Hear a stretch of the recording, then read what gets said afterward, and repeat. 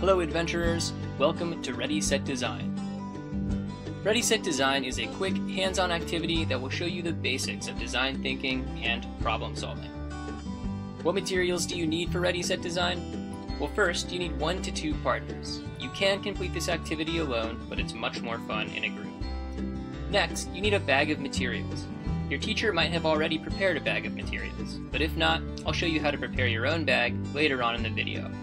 And finally, you cannot use glue, tape, or scissors. If you need to prepare your own bag of materials, here's what you need: a brown paper bag, or a Ziploc bag, or a grocery bag. Doesn't matter, just find a bag. Next, you need 4 to 5 fastener items. These could be pipe cleaners, rubber bands, paper clips, or string. Place those in your bag. Then, you need 2 to 3 surface items. Surface items could be cardboard squares, balloons, or paper. Place these items in your bag too. Finally, you need 3 to 4 structure items. Structure items are popsicle sticks, straws, or aluminum foil. Your bag is now complete.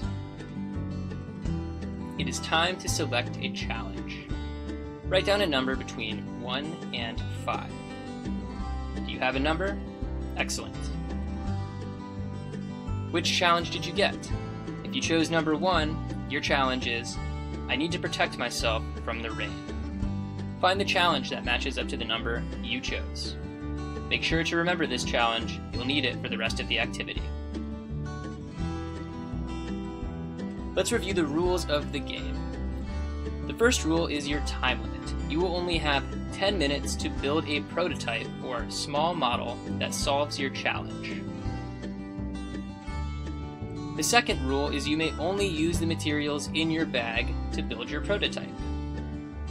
And the third rule, you can't design a solution that already exists. Your ideas must be original and your own. A few helpful hints before we get started. Your prototype is not meant to be perfect. Rather, it's a rough, simple idea that demonstrates how your solution might actually work. The prototypes in the pictures here are both made out of popsicle sticks, string, bags. They don't actually work, but they get the idea across. Next, the wilder the idea, the better. These umbrellas for shoes are kind of a crazy solution, but would they solve the problem of your feet getting wet? Definitely. Don't let realism limit your creativity. If your solution is a flying car, go for it. In this activity, there are no rules, there are no limits. Come up with the best idea possible. And finally, don't be afraid to change and combine your ideas along the way. Why come up with a fork or a spoon when you could make a spork? Are you ready?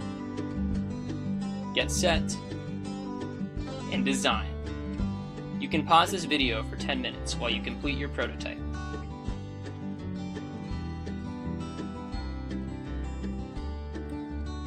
Welcome back from the design challenge. How did your prototype turn out?